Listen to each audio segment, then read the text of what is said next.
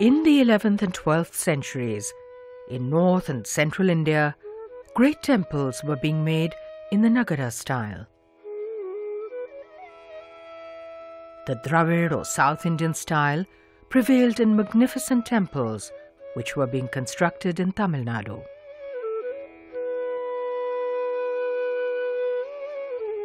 In the Deccan, which lay in between North and South India, hill chieftains named the Hoysalas were gradually coming into power and creating a kingdom in southern Karnataka.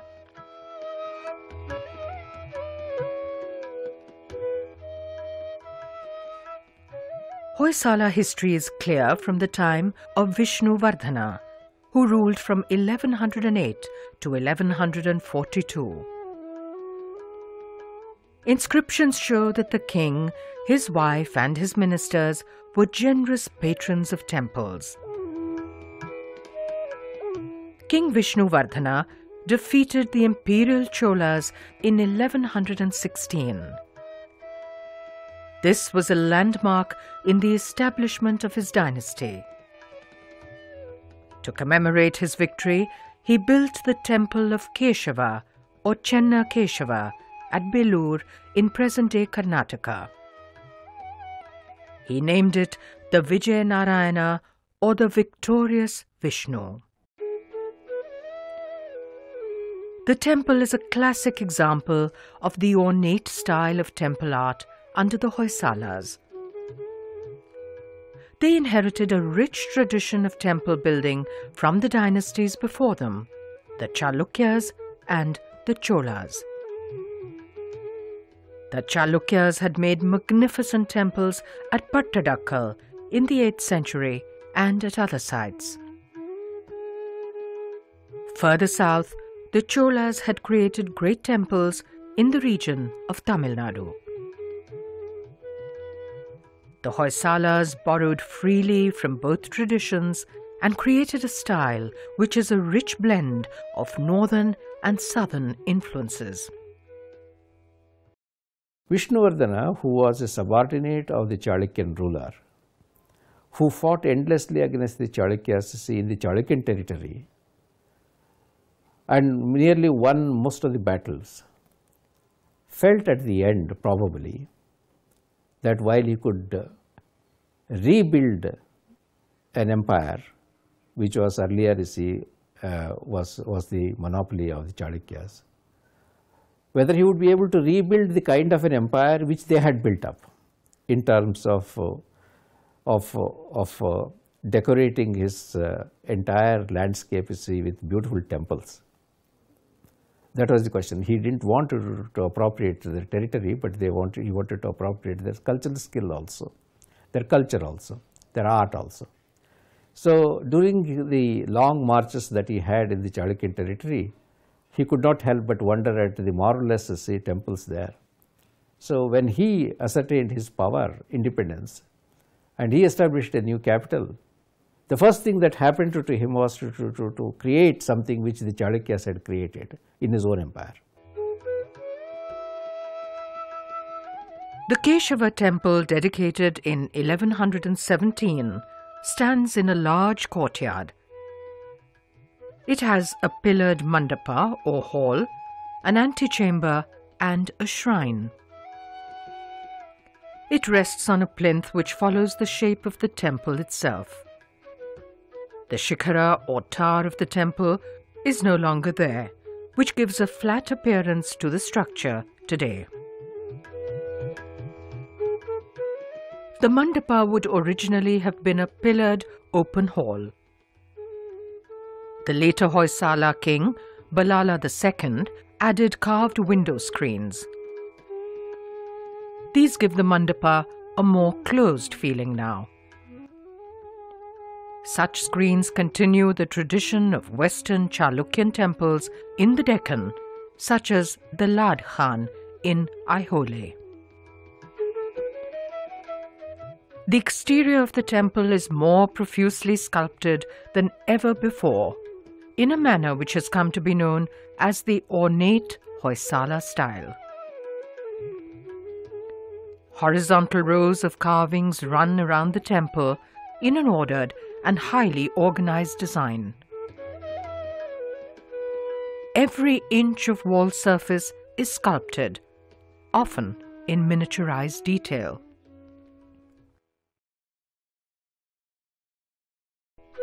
The temple has the richest surface texture seen in any in India. The bands of carving which go around the structure run for over 700 feet.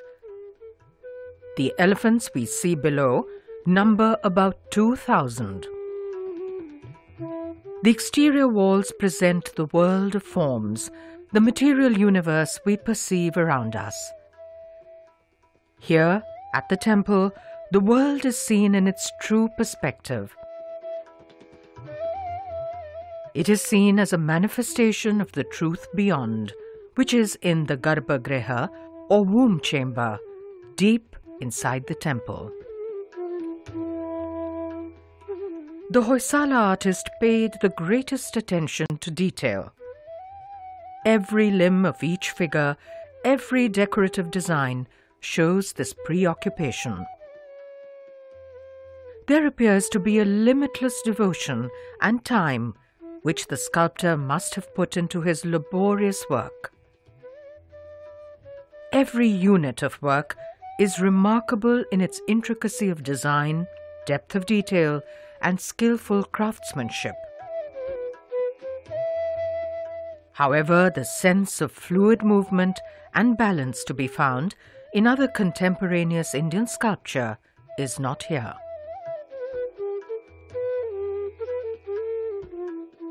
The figures and decorative motifs are deeply undercut and stand out most effectively against dark shadows.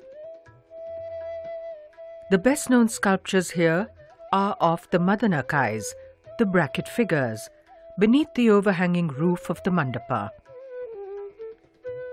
Bracket figures are also a theme which continue from the art of the Western Chalukyas of the Deccan. These are Nayakas or beautiful women who are seen in Indic art from early times. They represent the fertile abundance of nature. The fullness of the figures and ornamentation is somewhat similar to the idiom of nearby Kerala. The sculptures are a celebration of beauty. The depiction of youthful maidens is considered by medieval texts to be an essential ornament of temples. Of all the themes presented by the Hoysala artists, dance appears to be the most favored. We see men and women dancing, with and without musical instruments. Almost all the deities are also seen in dance postures here. This is a celebration of the beauty and possibilities of the human form, which is here imaged as divine. The emblem of the Hoysala dynasty is a man killing a lion. This is based upon the story of Sala, who was a tribal. He saved a meditating Jain sadhu by killing a lion who was about to pounce on him. With the blessings of the sadhu began the rise to power of Sala and the Hoysala dynasty he founded.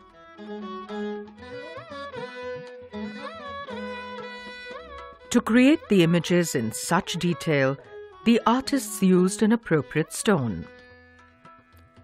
When quarried, chloritic schist is extremely soft and easy to cut. It becomes harder and long-lasting with exposure to air over a period of time. The softness of the stone made it possible for the sculptor to chisel the minutest details. The interior of the temple is as richly adorned as the outer walls. Each of the pillars of the mandapa or hall is finely sculpted. Some have figures made upon them, while other pillars are so smoothly chiseled that they appear to be lathe-turned. There is a central ceiling panel which is also carved in great detail. This is in keeping with the tradition of sculpted ceilings in North Indian temples. There are bracket figures of beautiful women at each corner of the central bay of the mandapa.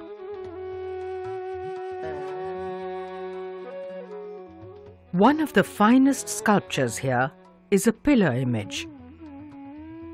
The fluidity of lines and the subtleties of body posture are remarkable. There is far less ornamentation, and the figure shows a close relationship with the Chola idiom. Many finely carved temples stand in the present-day village of Halabid, which was the grand capital of the Hoysalas, known then as Dora Samudra. Built between 1121 and 1160, the profusely decorated temple of Hoysaleshwara is the most prominent structure here. In the words of historian Percy Brown, it is, without exaggeration, one of the most remarkable monuments ever produced by the hand of man. The Hoysaleshwara temple has two separate but connected shrines made on a single platform. As in the case of the Chennakeshava temple, the towers or vimanas are missing, which gives a low and flat appearance to the temple. Like the previous temple, the Hoysaleshwara is profusely and intricately carved. There is no effort spared in creating a world of fine details and ornamentation. It is as if no labor is too great in attempting to show the glory of the manifestation of the divine. Perhaps the splendor of ornamentation also reflects the tastes of the Hoysalas, who were originally hill chieftains. It is certainly very different from the simpler and graceful forms made under the Chalukyas and the Cholas.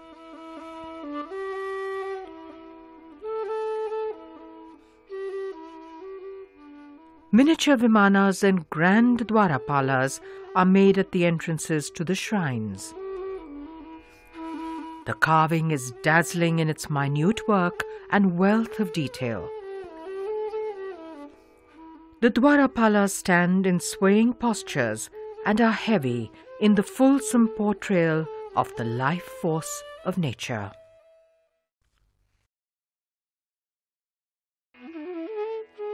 Past them, we come into the spacious interior of the temple. The polished and carved pillars are reminiscent of the earlier temple at Belur. The ceilings are again richly carved.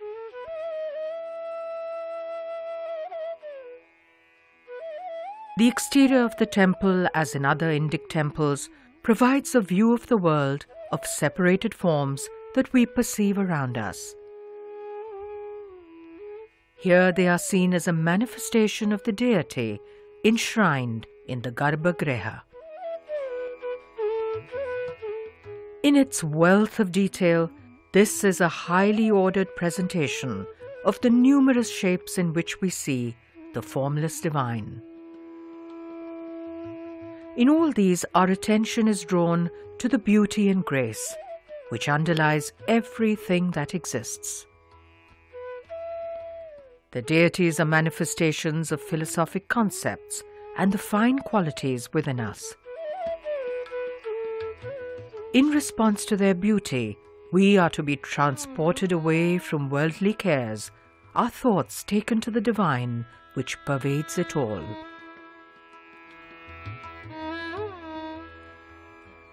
What strikes us most in ancient Indian art is that though deities, animals, plants and common people are made, there are no portraits of kings or other specific individuals. Of course, for a brief while, these come in during the rule of the Kushanas, who hailed from faraway China. In this late period of the 12th century, in some schools of art, such as this, there are still no portraits of kings. In Indic belief, it is the ego which is the main source of all pain and confusion in the world. The object of art is to help us to realize the oneness and divinity of all of existence. However, by this period and more so, in this school of art, a change has occurred. Artists who preferred earlier to remain anonymous have inscribed their names with pride upon their works. However, a stylistic analysis shows that we cannot distinguish the work of one artist from another. As in earlier Indic schools of art, it is a collective style rather than individual ones. The region had a tradition of ivory and sandalwood carving, which continues till today. Hoysala sculpture was probably influenced by this form of miniature art.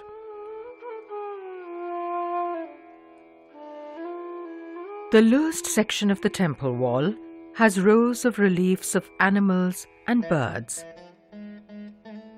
Elephants stand for stability and power and have traditionally been made at the base of the temple as if to hold it up. Lions symbolize the courage within us, with which we must face the confusion and turmoil of the material world. The care and patience of the artist is seen in the fact that no two lions are alike in the relief, which runs for 700 feet. The imagery on the Hoysala temples in this sort of, this schist, this sharp stone that captures in miniature form so much precision of detail, is one of the wonders of the history of Indian art. And the range of figures and animals that we find in horizontal reliefs as well as on panels is perhaps unparalleled throughout the whole temple architecture of India. But in the 12th and the 13th century in this part of Karnataka, we have this extraordinary range of imagery. Some scholars have studied the representations of Ramayana and Mahabharata on the great temples at Halebid and Belur and Somnathpur and other lesser known temples, but equally fine artistically. Other scholars have studied, for example, the representations of machinery for war, all the trappings of the elephants and the horses, the chariots, the weapons which the soldiers are carrying, the costumes that they wear, their shields, their helmets, the stirrups that are on the horses. All sorts of extraordinary details are there for us to study, and some of these have already been recorded, examined and studied. And we begin to ask, how is it that these artists, in this particular milieu, for these patrons, were particularly concerned to record all these things, which perhaps they weren't in other environments? Again, this is something we don't understand. Why is it that artists working for a Hoysala king in the 12th century in central Karnataka should be concerned to show these things, but an artist working for a king in Tamil Nadu in the 9th century should not? Is something we can only speculate.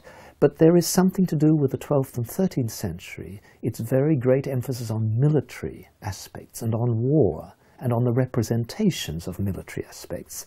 That is, I think, a general feature of Indian art. If we compare the reliefs on the Hoysala temples with those at Konarak, let's say, in the 13th century, we see a similar obsession with showing the paraphernalia of kingship in a military guise, and that the temple is a place where this has to be shown.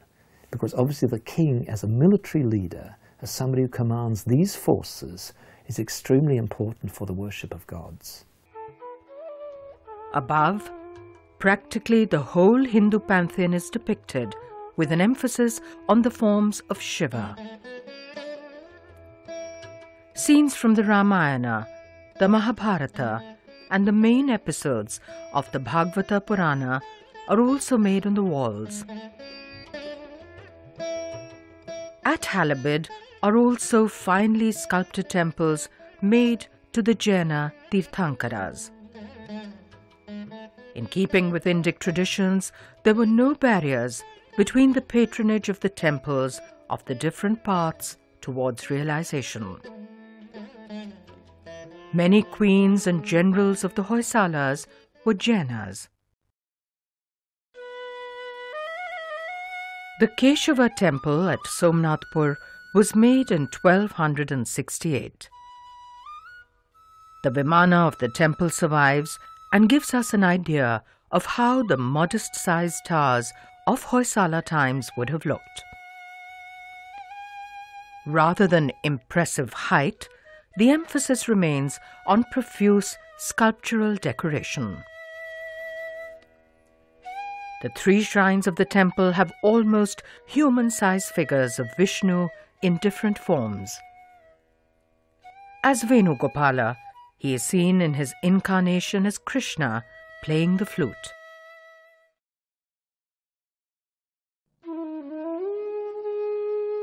The Hoysala temples mark one of the most exuberant periods of Indian art. The artists of this time must have been among the most assiduous in their detailed work and most prolific in their output. It is the stylization in Indian art which is marked here, with less of the naturalism which was also seen before. While every fingernail is carved, the breath of life which animates much of Indian sculpture has given way to profuse ornamentation. An ornamentation which displays the grandeur of the Hoysala court and empire.